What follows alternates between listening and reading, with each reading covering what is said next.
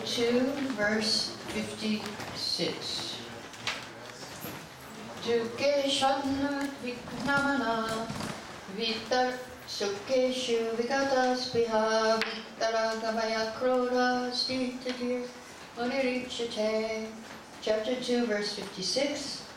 One who is not disturbed in mind, even amidst the threefold miseries, or elated when there is happiness, who is free from attachment, fear, and anger, is called a sage of steady mind. So, Prabhupada has described that a fully conscious person, this is in the purport, is not at all disturbed by the onslaughts of the threefold miseries, for he accepts all miseries as the mercy of the Lord, thinking himself only worthy of more trouble due to his past misdeeds, and he sees that his miseries by the grace of the Lord are minimized to the lowest.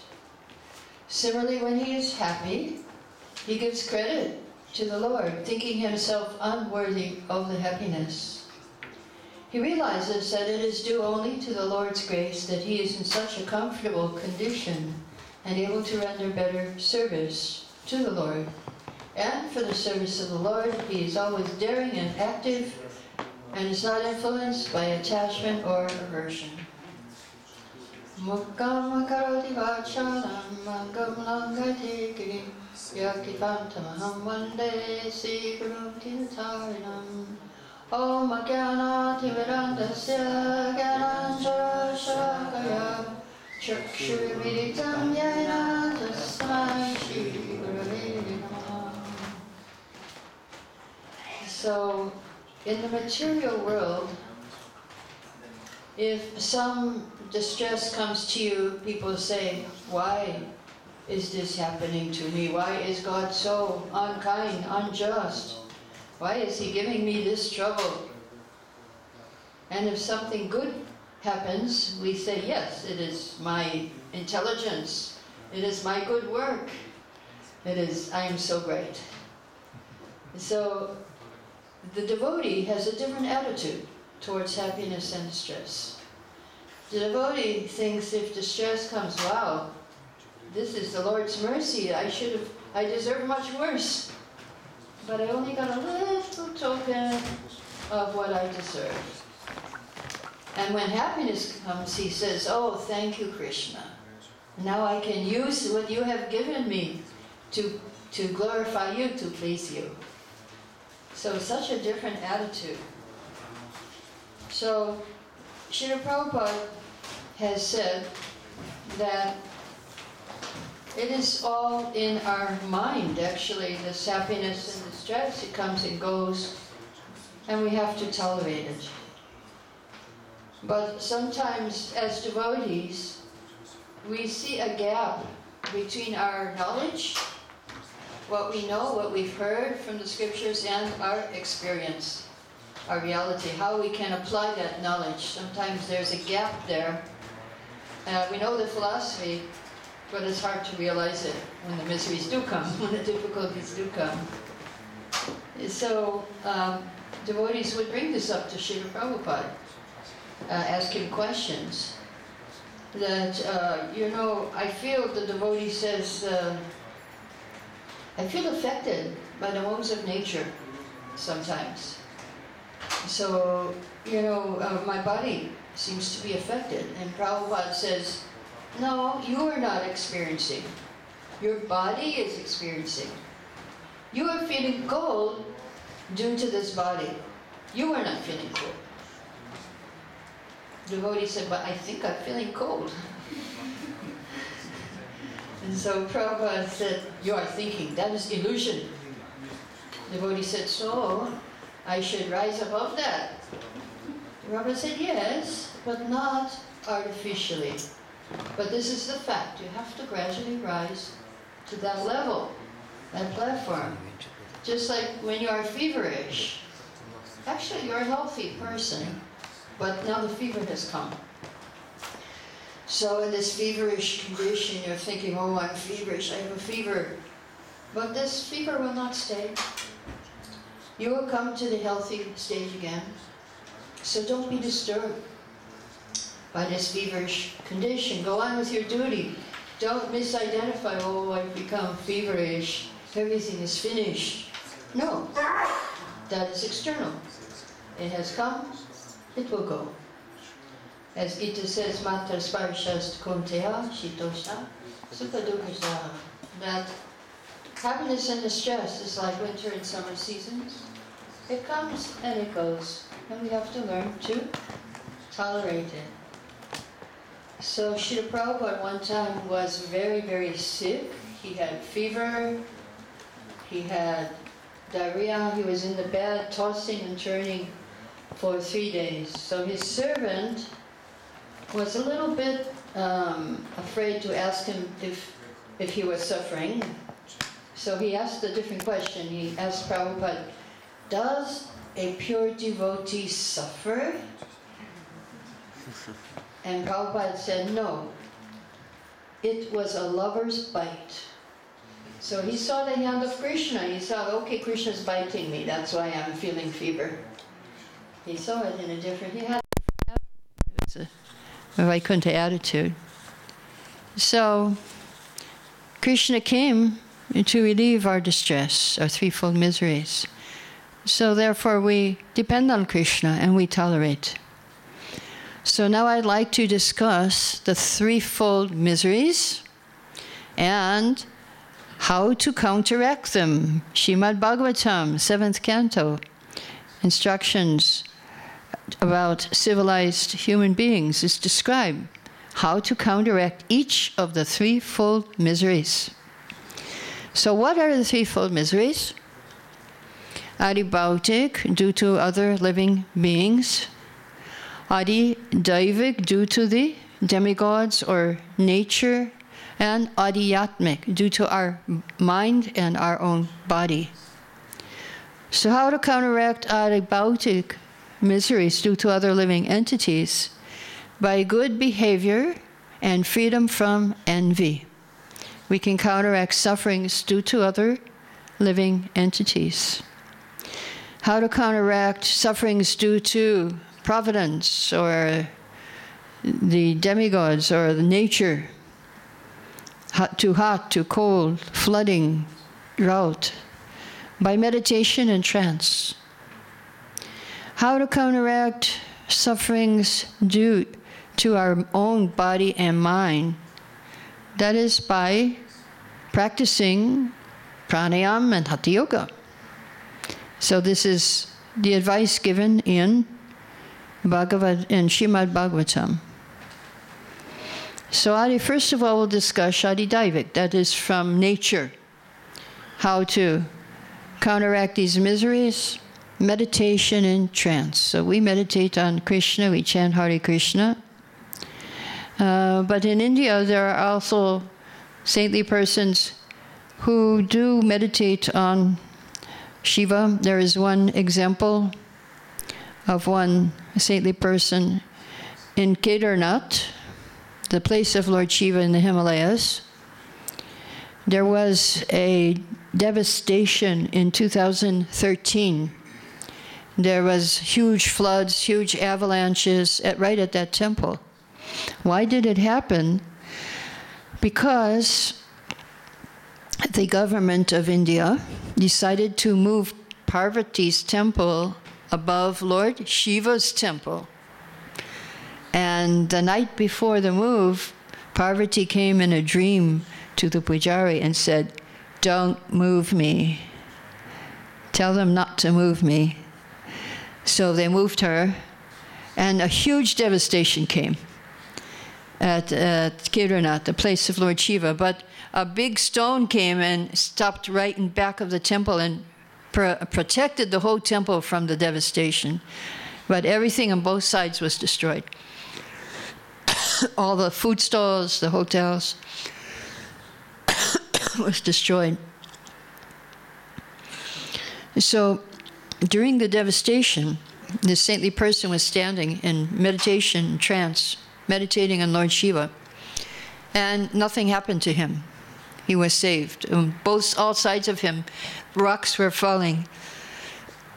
And water was coming, floods were coming. He was unharmed. So meditation and trance can protect you from the misery of adi daivik, or due to providence, due to nature, due to demigods. And there were many people, it was in the summertime during pilgrimage time, there were many, many people up there stranded because the roads were destroyed. So they couldn't get down. Usually people drive up there. So what happened, the government sent some helicopters to evacuate the people. And it was the turn of the saintly person to get on the helicopter. And they said, okay, now, Swamiji, you go on the helicopter. He refused. He said, no, I will walk. So he was completely untouched. He was unfazed by this devastation that was happening. Why? Because he was meditating in trance. So, of course, we meditate on Lord Krishna, and Lord Krishna saves us from all danger. So, chanting the holy name, this is the best way. One time, Indradumna Maharaj was in danger in an airplane. The airplane was flying in South Africa from one place to another. And when the plane would come down to land, there was a huge, violent wind, and the plane would start to shake, and the pilot couldn't land the plane. He was aborting the landing. So the first time that happened, Maharaj was shouting, Hare Krishna, Hare Krishna. And the Christians were going, Jesus, Jesus. And the Muslims were going, Allah, Allah. But next to Maharaj was sitting one man, a scientist. He said, Swamiji, I do not believe in this, calling the names of God. I believe in science, technology. So the plane went down again. It started shaking violently. Couldn't land, went back up. And the scientist said to Indradumna Maharaj, what were those words you were saying? And Maharaj said, Hare Krishna. He said, no, the whole thing, the whole thing. So he learned the Maha Mantra. The pilot said, okay, we're going to try one more time. If it doesn't work, we're going to go back to where we came from. So the pilot tried to land. Everybody was chanting. The scientist was also chanting. And the plane landed safely. So Maharaj said, now do you believe? And the scientist said, maybe. So Maharaj said, here's my card. If you have any questions, you can call me. So yes, if we meditate in trance, we meditate on Hare Krishna Maha Mantra, we will be saved from natural calamities. We will be protected. Now the second type, we talked about Adi Daivik, now there's Adi Bhautik, sufferings due to other living beings. How to counteract this? By good behavior and freedom from envy. So what that means is if there is someone senior to you, then you should respect and serve that person. If there is someone equal, you should make friendship. If someone is junior to you, you should be merciful and give them spiritual knowledge. Help them, give them prasad, give them Hare Krishna mantra. So, sometimes, even in our movement, there are problems with relationships. One time, one devotee wrote to Prabhupada, I have a problem with relationship. Devotees, sometimes I feel they're a bit impersonal.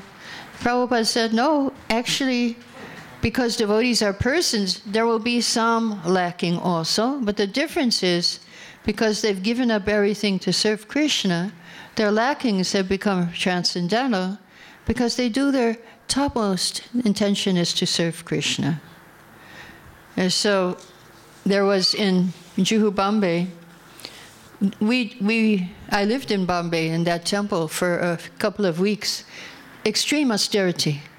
in 1972, when we came from the airplane to Juhu, Bombay, that night a robber had come and stolen all the jewelry from the deities, because the deities were not in any room, they were just in a tent. And the devotee who was guarding them was asleep. So they just came in, took the flute, took the crowns, and left. So the deities were living in very austere conditions, and so were we. The men were in a hut, a straw hut, full of rats. I know the first day I came, there was also the prasadam room, the hut, and I was looking up at the ceiling, and there were these huge rats running back and forth. And I was thinking, oh my God, I hope it doesn't fall in my plate. And it fell in someone else's plate. I was happy. I shouldn't have been, but I know I should have not been happy. But it was my first day in India, and it was enough culture shock to not have, at least the rat didn't fall on my plate.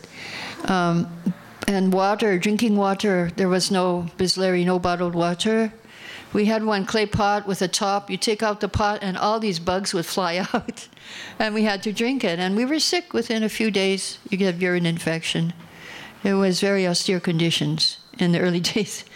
That was, and I remember Krišna book reading. We would have a glass of milk and we would pick out all the bugs and make sure there were no bugs in our milk before we would drink it.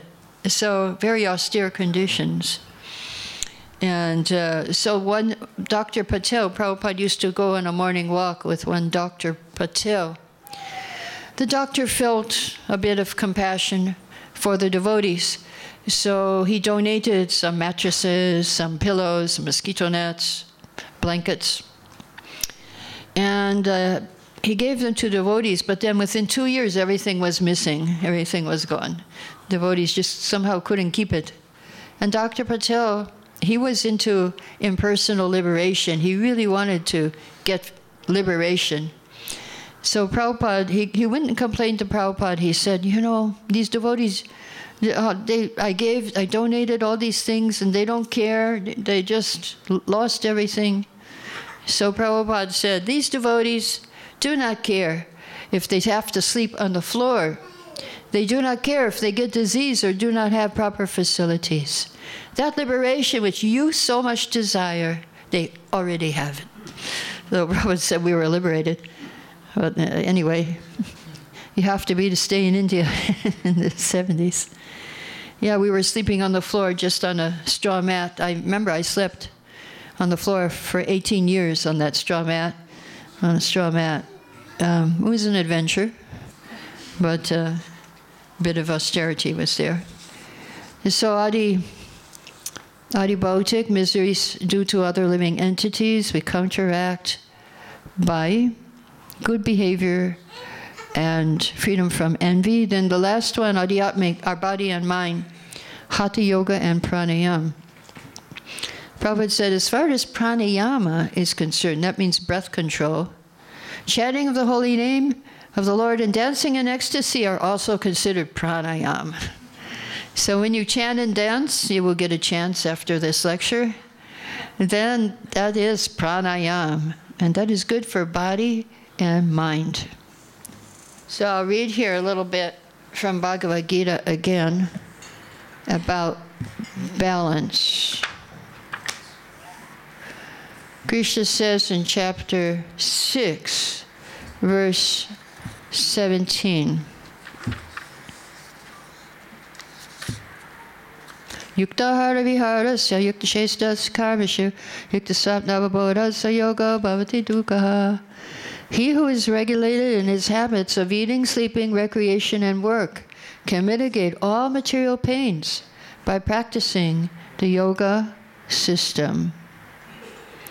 So this is the challenge of our life. This is what it means to practice bhakti yoga, that there is a balance. Balance means mode of goodness. The modes of material nature are balanced. Srila Prabhupada has explained there are 3 causes of disease: overeating, anxiety, and uncleanliness. Overeating, anxiety, and uncleanliness can cause disease, or do cause disease. We know that. Stress is a very big problem nowadays in modern society, and people are sick because of anxiety. The subtle influences the gross. Overeating, now undereating also, anorexia is also a problem in modern society, overeating and undereating. And so, how does devotee,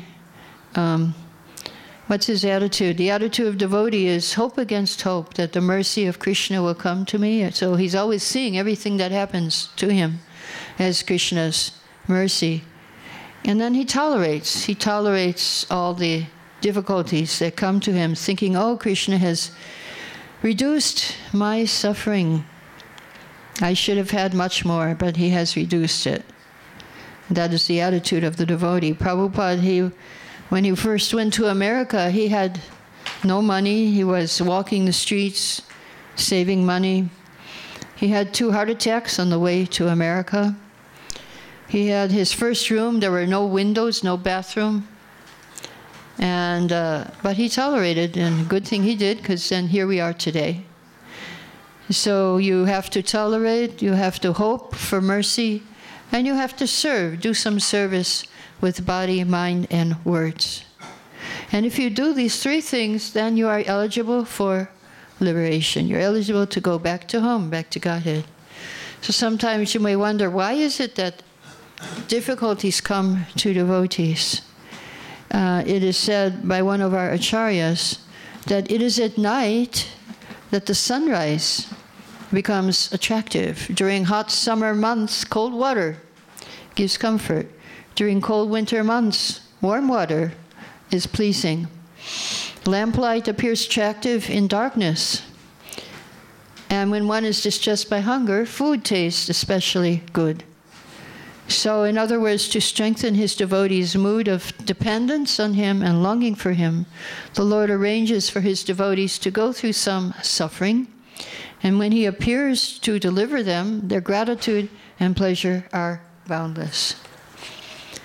So still, we may wonder, one devotee asked Prabhupada, I read your books, but I'm a little confused. You say when you become a devotee, you're on the transcendental platform. But at the same time, you talk about being affected by the modes of nature. I'm a devotee, I'm practicing the devotional principles, and I get some pleasure, but at the same time, I feel affected by the modes of material nature. How can I be transcendental and still be affected by the modes? Srila Prabhupada said, it's just like being on a boat. How many of you have been on a boat here?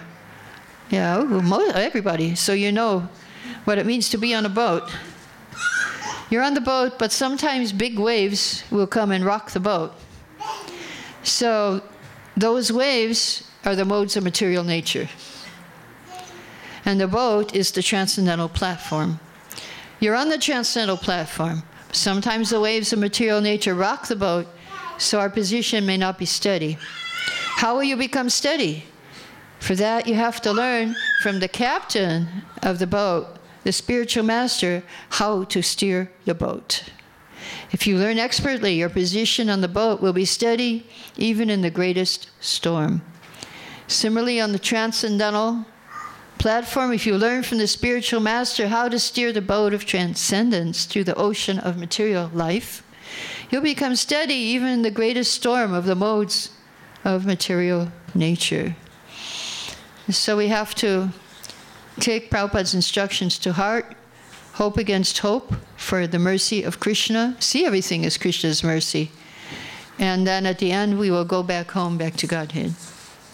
So I'll stop here. We have time for questions. If anybody has any questions, you can ask at this point. Yes?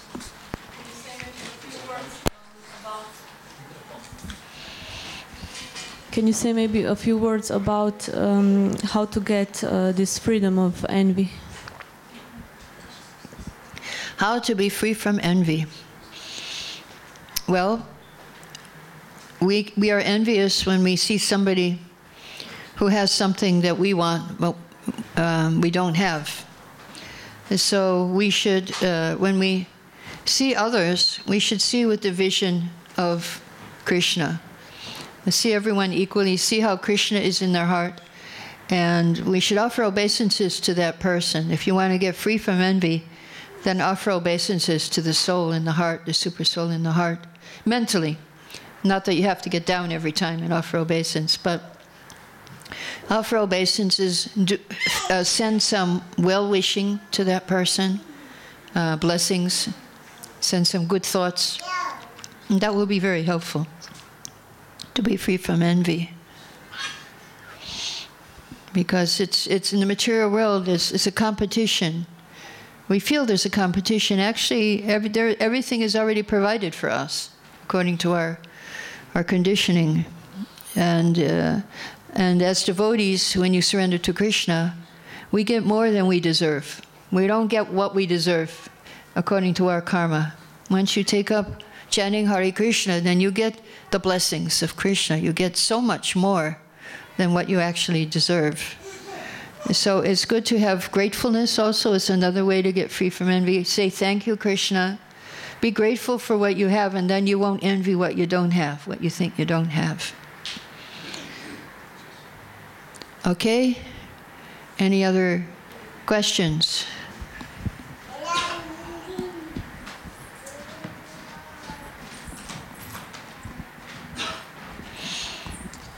Thank you very much. I would like to ask you how to behave in the situation when we are disturbed by behavior of other persons, if they, for example, argue with us or make something against us.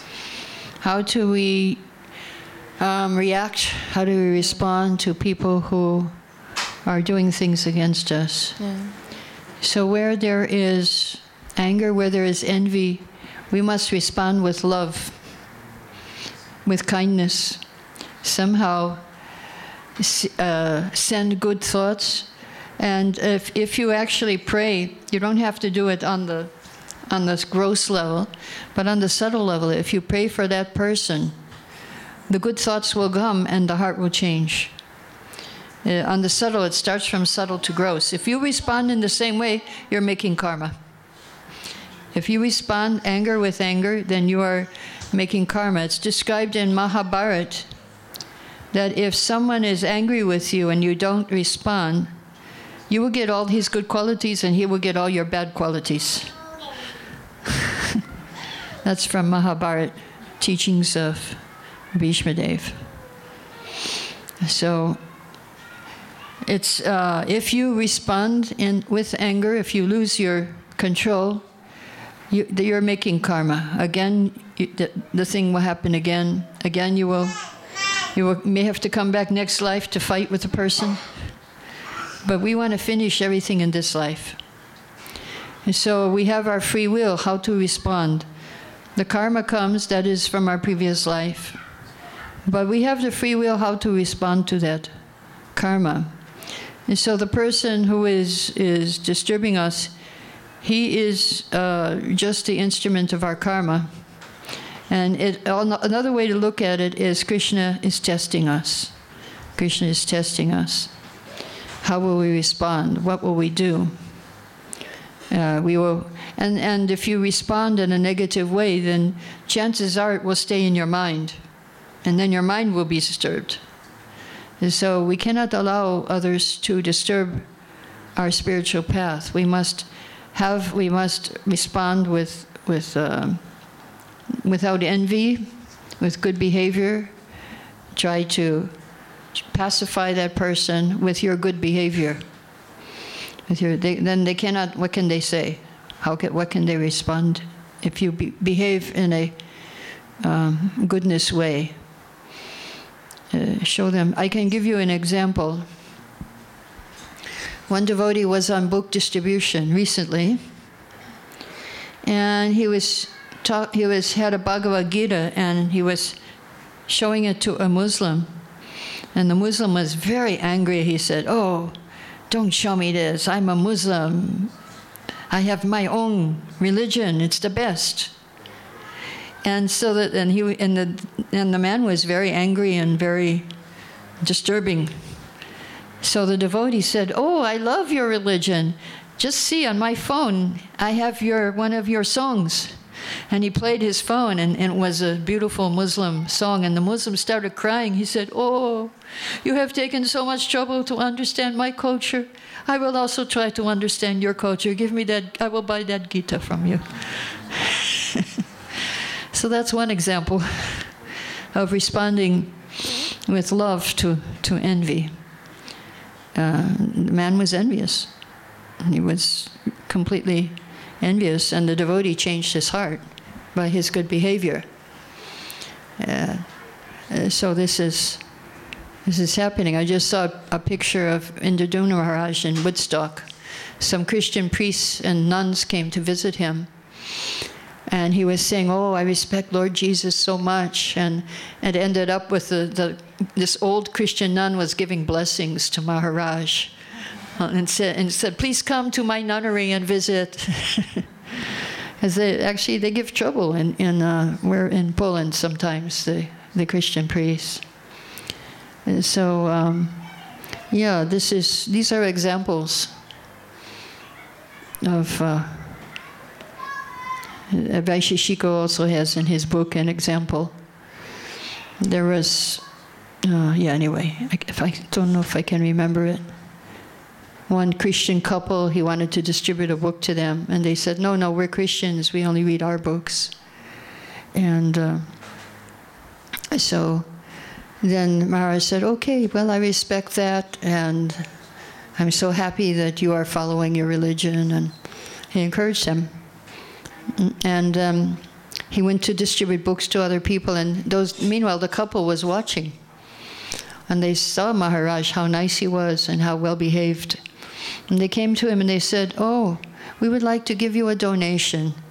We think you are doing nicely."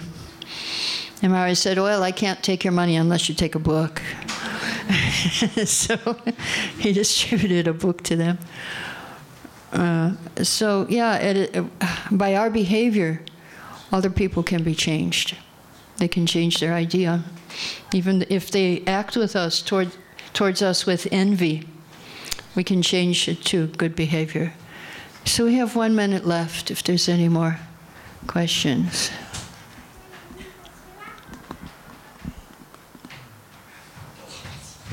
No? Okay, all goes to Srila Prabhupada. Hare Krishna. Srila Prabhupada ki.